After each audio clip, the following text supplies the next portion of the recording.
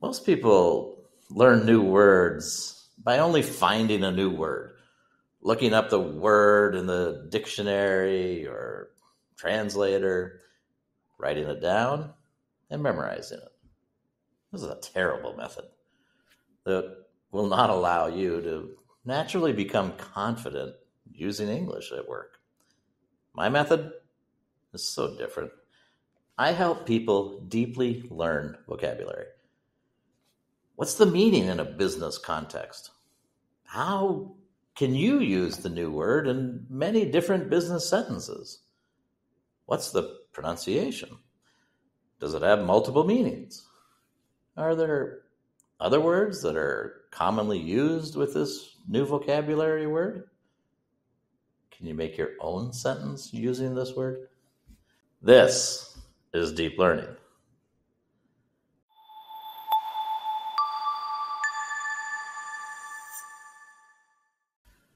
Hi, it's Grant. In this video, I'm going to talk about the idea of deep learning and how I use deep learning and why I think it's absolutely essential. If you want to become confident communicating in English, it's not just about a little bit of learning, it's about deep learning. And I'll explain deep learning in detail and give you examples on how you can use it. I'd love to hear your comments about how deep learning can benefit you, not just in English learning, but in all aspects of learning. Enjoy the video. Deep learning means really understanding English, not just remembering a few words.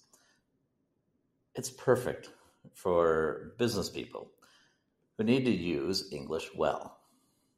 Imagine deep learning like diving deep into the sea, where you explore every part of the language, not just what's on top.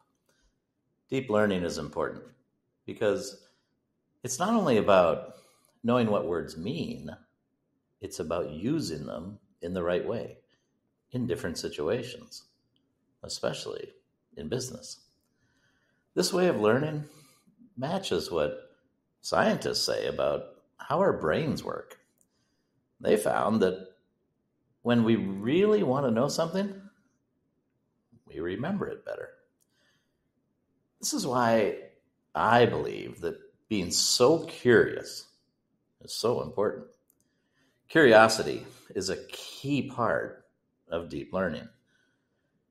Deep learning in business English involves several layers. It's not only learning what words mean, but how they interact in different contexts, their synonyms, their nuances, and how they're used in real-life business situations. Here comes some crazy English. This approach aligns with studies in cognitive psychology, showing that deeper cognitive processing of material leads to better retention and understanding. In normal words, cognitive psychology is the study of how our brains process language use, memory, problem solving, and reasoning. For instance, a study by the University of California, Davis, highlighted that curiosity enhances learning and memory, which is a fundamental aspect of deep learning. One of my most inspirational clients helped me to understand the benefit of deep learning. We didn't discuss deep learning specifically at that time, but because he used all the steps of deep learning naturally, I came to realize how essential deep learning is. We would never go fast through any vocabulary. He wanted to fully and deeply understand each word, term, and phrase as we found new vocabulary. The result of his deep learning allowed him to become a very natural communicator in English with a full understanding of the language. He can do business anywhere in the world now, confidently. Most people learn new words by only finding a new word, looking up the word in the dictionary or translator, writing it down, and memorizing it. This is a terrible method that will not allow you to naturally become confident using English at work. My method is so different. I help people deeply learn vocabulary. What's the meaning in a business context? How can you use the new word in many different business sentences? What's the pronunciation? Does it have multiple meanings? Are there other words that are commonly used with this new vocabulary word? Can you make your own sentence using this word? This is deep learning. Let's look at 10 steps to deep learning vocabulary skills. Step 1, be curious. Develop a genuine interest in learning and understanding new words. Step 2, understand the nuances. Recognize that words can have different meanings based on context. Step 3, create a personal word list. Actively put together words and phrases that are relevant to your business field. Number 4, seek additional words and phrases that apply to you.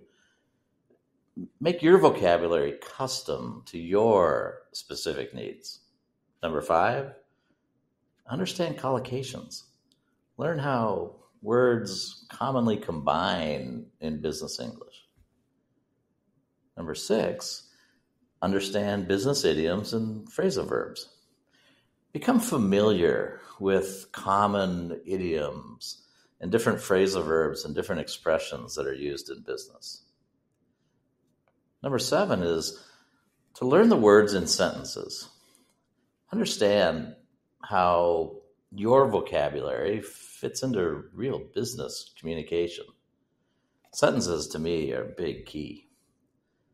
Number 8, practice speaking out loud. Become comfortable saying the words and phrases out loud. You must get these words, these sentences to come out of your mouth. Number 9 is pronunciation. Really focus on trying to pronounce words correctly so that you can avoid misunderstandings of other people that can't understand you. And finally, number 10, use words confidently. This is a big key, where you can make your own sentences using these new vocabulary words.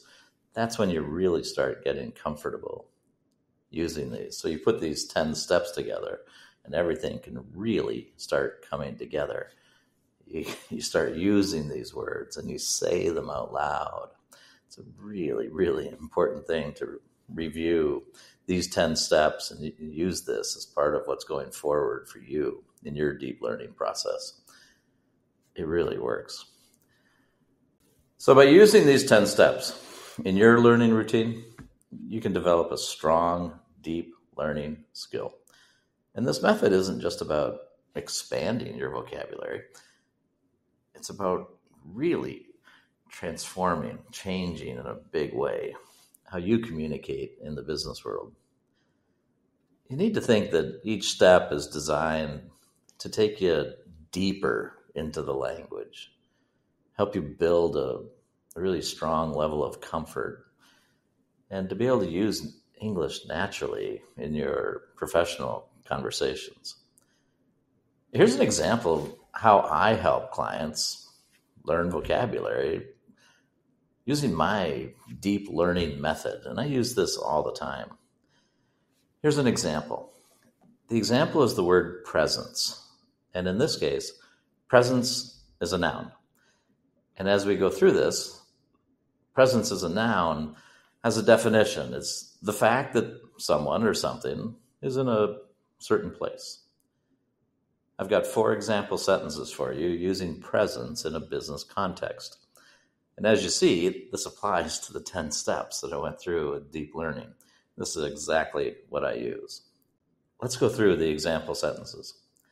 The presence of the CEO at the conference made a strong statement about the company's commitment to the industry. The second sentence, the small startup began to establish a significant presence in the crowded market thanks to its innovative approach. And the third sentence, your presence in the meeting is required to provide insights into the technical challenges. And finally, sentence 4, with an impressive online and physical presence, the retail brand has become a leader in its sector. And you can see, instead of just using, here's the word presence, here's the definition of presence, when we include using presence in all of these different business-related sentences, the word, you really start to feel this word. And to me, that's part of deep learning, is really feeling everything. In addition to that, and one of the steps in the deep learning was collocations. And collocations is a crazy word, but all it means is, if I have the word presence, what are normal other words that might be combined together with the word presence? And that would be online presence, global presence, market presence, digital presence, executive presence, and competitive presence. There are many more collocations that can be used with the word presence. Like, word collocations always makes me smile. Like, who created this crazy word? But as you go through and you start using collocations as part of this, so these are normal words that combine together. Well, that just helps the whole deep learning process. So I ask all my clients and students to go through and say all of this out loud multiple times until it becomes confident coming out of their mouth. Finally, I ask for an example sentence. I'll ask you for an example sentence. In fact, you can comment below what your example sentence using presence is, because you need to use this. And as one of the items in the list, you have to apply these words to your business, to your work life. So I'd ask you to take some time and write an example sentence using the word presence that would really relate to your business and to your world.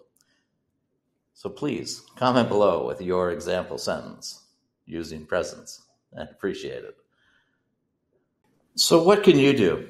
How can you use this deep learning method?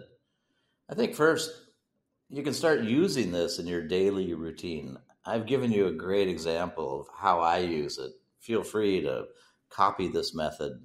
Start creating your own word list this same way. It really works. Dedicate time each day to really explore and practice all different kinds of aspects of business English. Being curious is so important. You can use these words at work. Use this new vocabulary in your work communication, in your meetings, and in your presentations. When you use these in a practical way, it makes learning much more natural.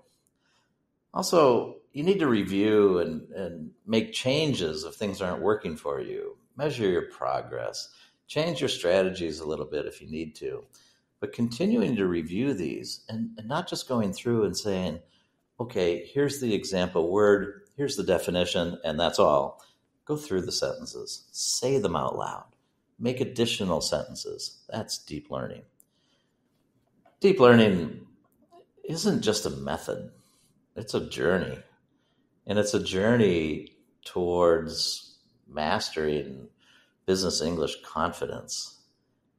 And by committing to this journey, you're really setting yourself up for lots of success using English in international business. Please like this video, subscribe to the channel, share your comments, and I also invite you to learn your Business English Confidence Score. You'll find the link in the description below this video.